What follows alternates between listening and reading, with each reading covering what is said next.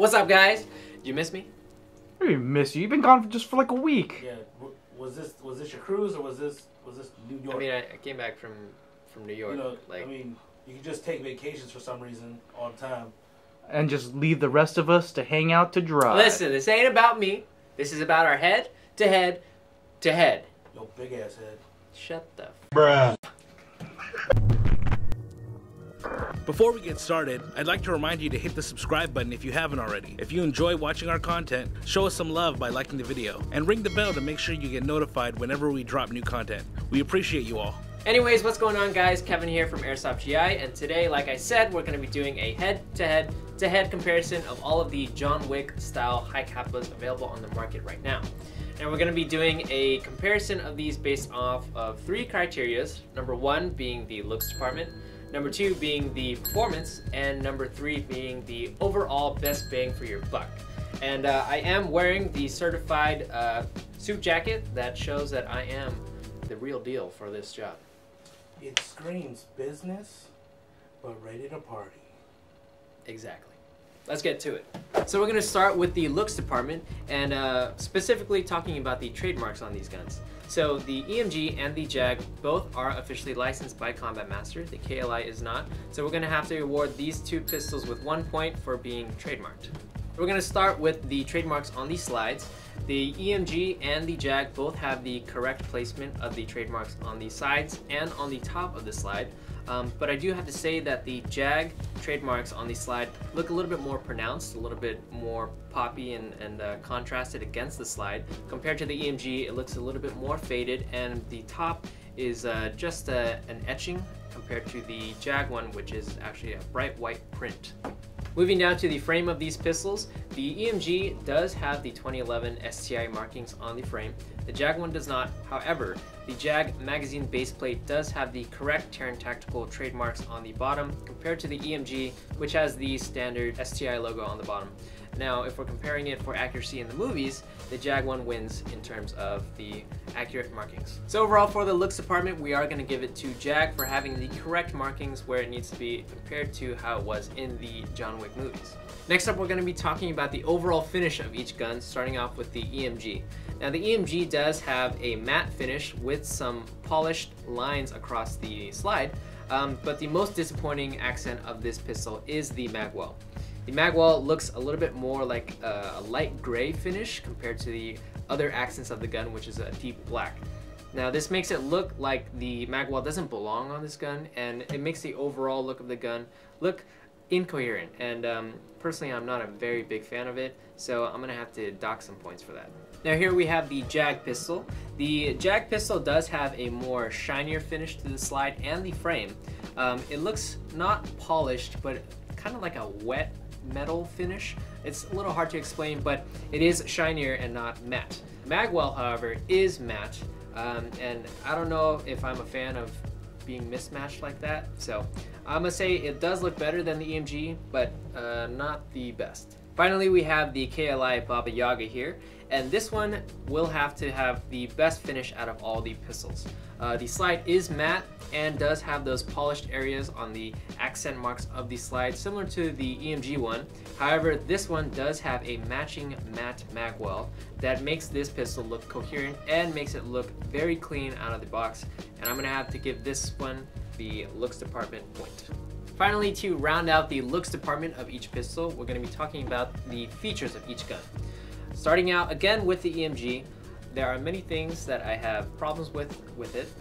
Starting off with the mag release. Now, the mag release is extended, so yes, we'll give it a point for having that feature. However, it is so far extended that if you grip it how normal shooters do, modern shooters, it'll fall out on you. Now, if you did want to shoot it one-handed or the old school World War II teacup style, this will work for you. However, if you're like me and you grip it like this, it will constantly fall out at you in times of battle. So we're gonna have to take that point right on back. However, the mag release button is removable. It is just screwed on, so if you don't like it, you can take it off. Just like that. Now, moving down to the actual pistol grip. Out of all three of the pistols, the EMG has the weakest pistol grip, unfortunately. The finish of the, stippling. The finish of the stippling on this pistol looks like wet cardboard. Looks a little weak. The texture of it is smooth, which is the opposite of what you want from stippling. And the overall look of it, it just looks soggy. That's the best word I can think of. So the features on this one is pretty subpar in my opinion. Additionally, I wanted to point out the sights on this pistol. The front sight does have a green fiber optic while it has a blacked out rear. The feature that I did want to touch on is the outer barrel. Now the outer barrel is unfortunately not fixed. That means it does wobble quite a bit. Even when you are cycling the gun, you can see the outer barrel starts to move back and be out of place. Now next up we have the JAG, and the features on the JAG are pretty similar to the EMG. However, there are some points that I do want to point out are better than the EMG, such as the mag release on this one. The mag release on the JAG pistol is the same diameter as the EMG one, however it does not stick out as much. This allows you to comfortably grip it without having your mag fall out on you in the middle of intense battle, which is nice to see. The actual button on the mag release is not removable like the EMG one, but that's fine because this one is not troublesome on you when you're operating with it. Next up, the finish on the grip itself with the stippling is the best in my opinion out of all the pistols. The stippling on this looks like it was hand stippled. The finish on it is very aggressive, feels very nice in the hands, and it allows you to get a very comfortable and tactile grip while you're using it, compared to the EMG one, which is a little bit glossier and slippery. Now moving up to the rear sight and the front sight on the JAG pistol does have a red fiber optic compared to green, which is accurate to the John Wick movie, so we'll give a little bonus point for that.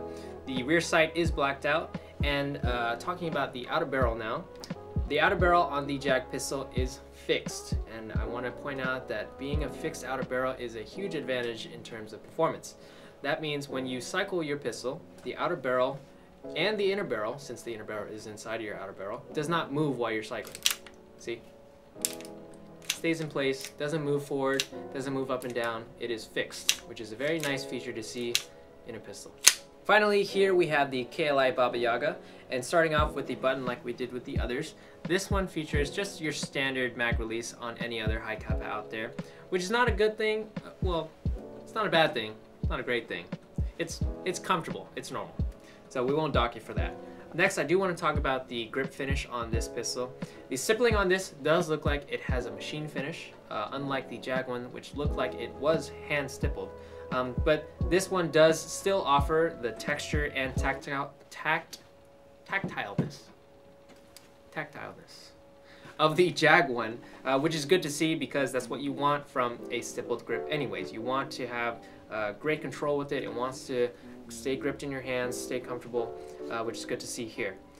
Next up, I do want to touch on the sights on this pistol. It does have a green fiber optic front sight, but this one features a rear fiber optic green sight compared to the other ones, which were all blacked out. So that is nice to see. I will give it a little bonus point because I do like fiber optics, personal opinion. But anyways, finally, I will talk about the outer barrel like the others. This one does not have a fixed outer barrel, however, it does not wiggle like the EMG. It is actually very solid, as if it was a fixed one, but as you can see when you rack it back, there is a little bit of movement. Whoopsie. There is a little bit of movement showing that it is indeed not fixed. Lastly, the feature that I wanted to point out with the KLI pistol is that it is a 5.1 length, compared to the other pistols which are 5.4 length, which is accurate in the films and to the real firearm. However, being a player in Airsoft, I do want my pistols to be compatible with aftermarket parts in the case I want to swap something out or something breaks, so I will give this pistol a bonus point for being the correct compatibility length for aftermarket parts. Alright, next on our grading scale will be the performance of each pistol. We're going to start off with the trigger response. So with the EMG, let's go ahead and check this guy out. The trigger response is, I would say, pretty mushy.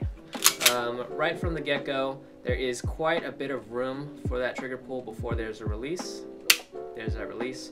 And the wall on that release is very short, so there's no overpull, but just the front end is pretty mushy and not very satisfying for me. Yeah. Next with the JAG, let's go ahead and check this guy out. Now the JAG is a little bit stiff in the front, and then after that stiffness is very short amount of travel for that stiffness, but right after that stiffness it's a clear break, and then it pushes into a little bit more of a squish. But I would say I would prefer the break being more forward than on the rear, so I do prefer this over the EMG. Lastly, we have the KLI. Now the KLI, by far the best trigger pull and best trigger response out of all these ones. This has a very clear break right at the front, right there, and the over travel after your pull is very short as well, which is nice to see, and very quick, very snappy, very responsive. So I will have to give the trigger response point to the KLI. A quick disclaimer, the EMG and the JAG are not within CQB limits. Now this means they both are shooting hotter than 350. They both come in at around, I want to say 360 to 370. Compared to the KLI is the only pistol out of the bunch that shoots within CQB limits. It shoots around 330 with green gas and around 350 to 360 with CO2. So since the KLI Baba Yaga is the only pistol that is within CQB limits right out of the box and is CO2 compatible, I'm gonna have to give it some bonus points for performance-wise. So for the rest of the performance test, we're gonna have to finish this out on the range. So let's go ahead and shoot these pistols.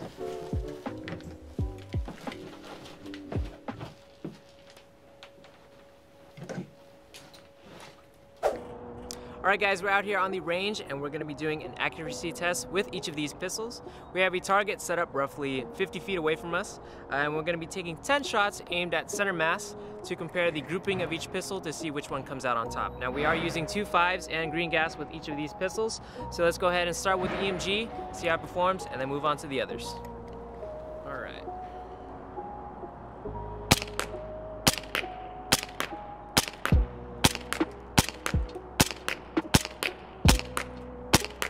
Alright, that was 10. Let's move on to the next one. Alright, here we have the JAG. Let's go ahead and test the accuracy on this guy. Alright.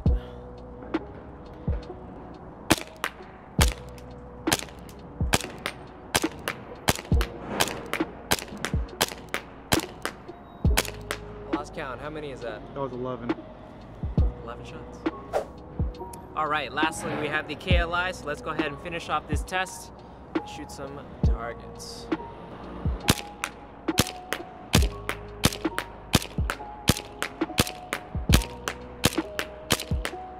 That was 10. Alright, so after we've shot these targets and marked where the shots are, we're going to be comparing the sizing of these groupings. So with the EMG, as you can see, it's a little bit on the wider side, but it's pretty standard out of the box. I do like how all these shots did hit the target. There was no flyers, so I'll give it a little note for that. Moving on to the JAG though, we do have the narrowest grouping out of all 3, which is good to see. We did have some flyers though, I would say 2 flyers that flew right under, but it is very narrow and I would say tight in my opinion.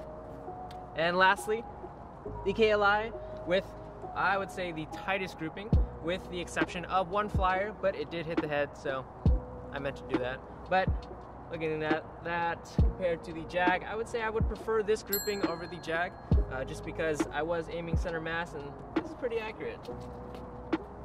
Alright, let's head on back. Alright, that was a pretty good time at the range, but now we're going to test the gas efficiency of each mag that comes out of the box with each pistol. So let's go ahead and start with the EMG. It's already loaded, thank you, Boaz. Alright, oh! Classy men always wear iPro, so let's do that. Alright, here we go. First mag with the EMG.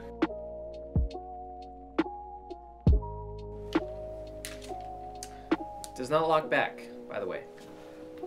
But let's go ahead and load it up some more. I think that was only like 2 or 3 shots after being unloaded, but we'll just say that was 1 mag. Alright, loaded up the second mag. Here we go.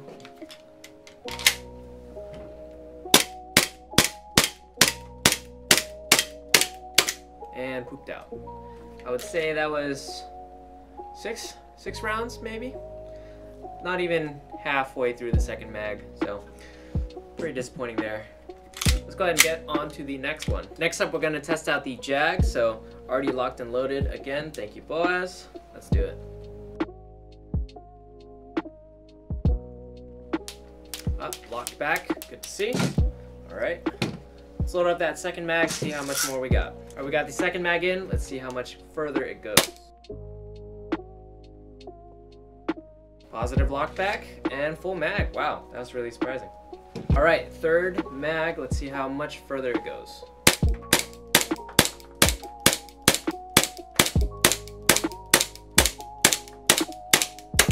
Wow, that was really nice. 2.5 mags. Wow, very solid performance by the JAG. Very surprised. Good to see. And finally, we have the KLI pistol. So let's go ahead and shoot this guy again. Loaded. Thank you, boss. I love you.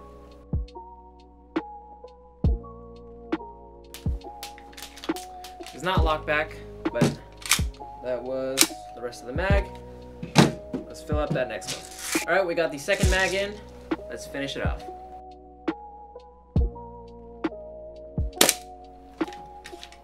Oh, one more.